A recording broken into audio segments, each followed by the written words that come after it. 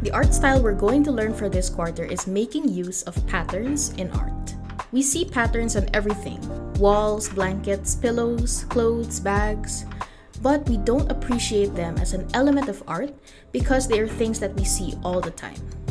There are many artists that make use of patterns to enhance their artworks, make them look more unique and more detailed. But first, let's define what exactly patterns are and how we're going to make use of them in an artwork. Patterns in art are repeating designs of shapes and lines. Patterns are used to create detail and decoration, or even texture in an artwork.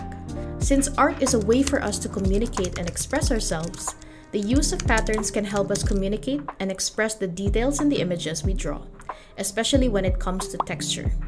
Texture is an important art element because it helps us visualize how an object feels by adding lines, shapes, and little details to an object, similar to patterns. Here's how we can incorporate the use of patterns to make textures come alive in an artwork. When we figure out what patterns to use to form texture, think about the texture of the original object. Then, think about how you can resemble that texture with lines, shapes, repeating designs, and color. For example, let's try to draw a still life artwork, or objects that don't move. Most still life artworks are of fruits and vases, so let's try that here. I'll start out by sketching my objects as you normally would start a drawing. Remember that in art, everything is about observing and analyzing. So think about what objects you can draw that have different textures. Now analyze by thinking about the patterns you can make or design that are similar to the object's texture. Let's take this orange for an example. An orange has little dots on it, so here are the different patterns I thought of to resemble an orange.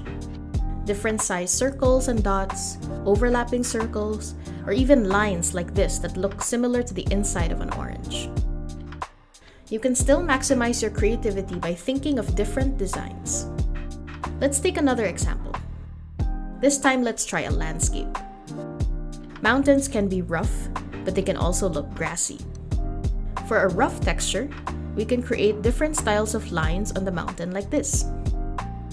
For a grassy texture, we can add softer, curvier lines and dots. See the difference between the two mountains? This kind of style of art is popular among artists like Yayoi Kusama and Gustav Klimt. Here are some examples of their artworks.